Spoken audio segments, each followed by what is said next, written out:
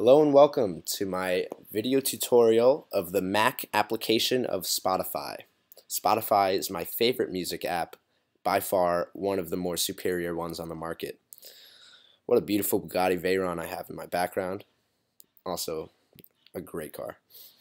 So after logging in, either through Facebook or creating your own Spotify username, here is the main page. On the top right, we have everything that has to do with my account. This bell is my notifications. If someone added a track to a public playlist that I follow, I will get a notification. Or if an artist has added a track to his recent album that he put on Spotify, I will also get that that notification.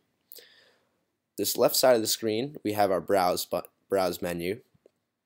So the first thing that comes up is browse. Spotify is all about finding new music or pushing new music to the user.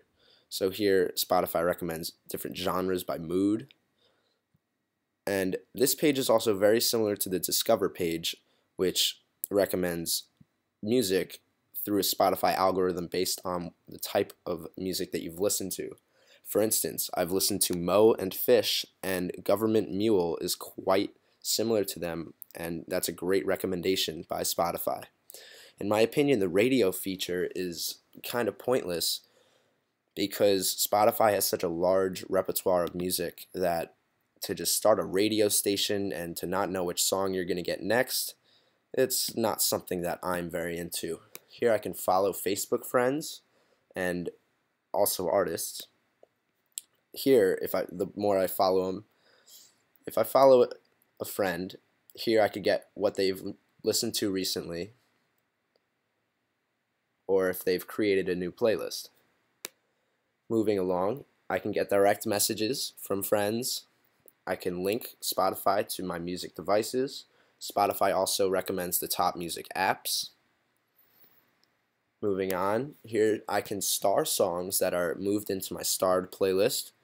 And under here on the left side still are all of my playlists that I have created.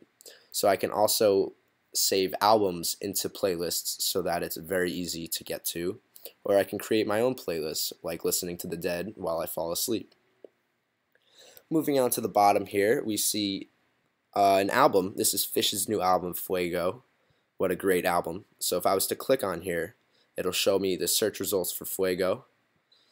And what I did to get this song up was I searched Fuego under the search bar, which if I was to search, I can get top results. Here's Fuego as an artist. Here's tracks named Fuego, and here's albums named Fuego, playlists with Fuego in them, Fuego profiles, and it's very easy to navigate around. So here is Fish's album Fuego, Fuego being the title track here. Under here, I see more albums by Fish that Spotify has recommended.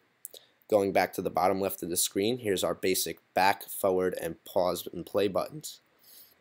Moving on to the right side of the screen, bottom right, we have our shuffle and repeat. This is the total time that the song is. And here we have a large amount of activity by my friends. I hope you guys have learned the basic functions of Spotify. I appreciate you guys tuning in. Have a great day.